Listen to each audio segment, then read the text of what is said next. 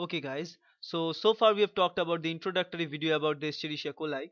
Now in this particular tutorial we'll be talking about the infectivity of Escherichia coli. So we'll be talking about infectivity infectivity of E. coli.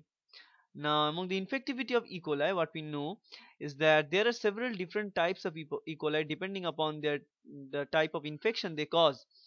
Now, usually there are four major types of E. coli depending upon the infection. Now, generally, all of these enterobacter type of species or all these gut-living bacteria, they are related to any kind of gastrointestinal diseases, abdominal cramps, diarrhea, and all these different types of symptoms. More or less, the symptoms are same for all the different types of diseases, and so on. In case of Escherichia coli also we can see those type of symptoms, right? But in case of depending upon the type of or the causative agent of the disease, so some of this some of the Escherichia coli bacteria can cause the disease using heat labile toxin, some of them causing this disease using heat sensitive toxin, some of them causing this disease simply by hemorrhagic nature and all these things, and obviously by any kind of other means of this disease. Okay, so depending upon this disease we can divide the Escherichia coli in four different groups. So let me write, so depending upon the disease, so let me write as E. coli.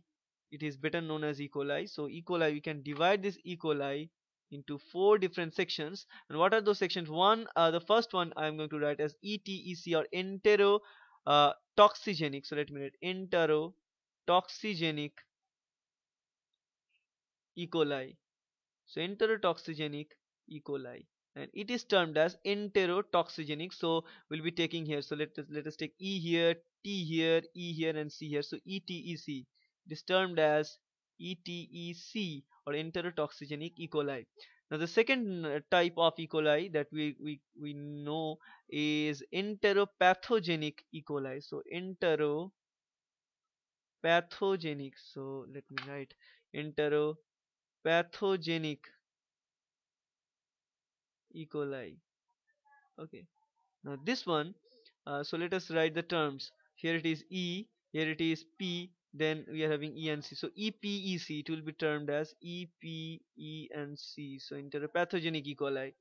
Now the third type of example is enterohemorrhagic E. coli. So let me write enterohemorrhagic. So the hemorrhagic, HEMO, hemorrhagic, RRHAGIC, interhemorrhagic E. coli. So this is the third kind, and it is also called as EHEC. So interhemorrhagic E. coli, or EHEC, the third kind. And the last kind, so let me write the last kind here, fourth kind I'm going to talk about, is enteroinvasive enteroinvasive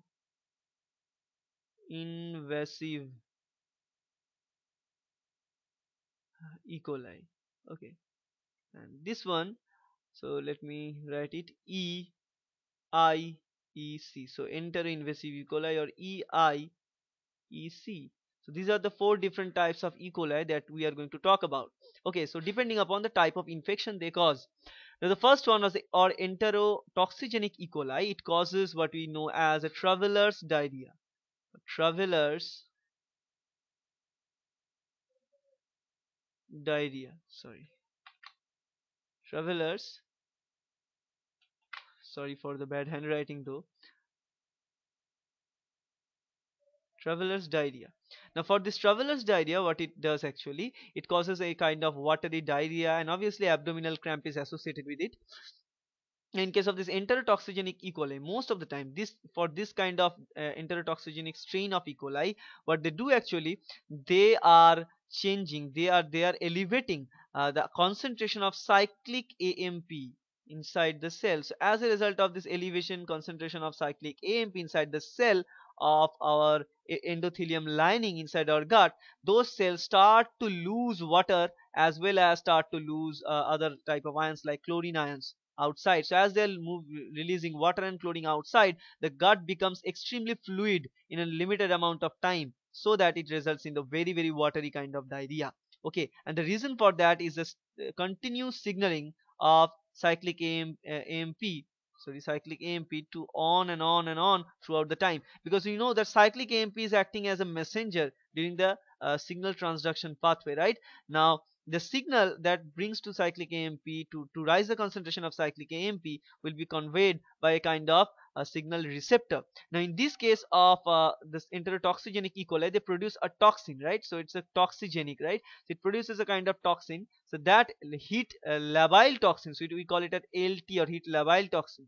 Now this heat labile toxin will go and bind with that receptor for that signaling, and it binds with it throughout the time, so that the signal is on, and it is telling this cyclic AMP concentration to go on and on and on and high, and as a result of that it results in the release of water and chlorine ionides outside into the gut, and the cell become dehydrated and the gut becomes extremely fluid, right? So that is the actual case of enterotoxigenic E. coli. And again, this kind of disease is mostly seen in all this kind of disease are related to hygiene, and they are mostly seen in developing countries where they are poor sanitation is there and all these things. Okay, so these things matter actually. Okay, now the second type of strain is called the enteropathogenic E. coli. Now this enteropathogenic E. coli is again causing watery diarrhea, and this watery diarrhea caused by enteropathogenic E. coli is for a long duration. So it's for a long duration.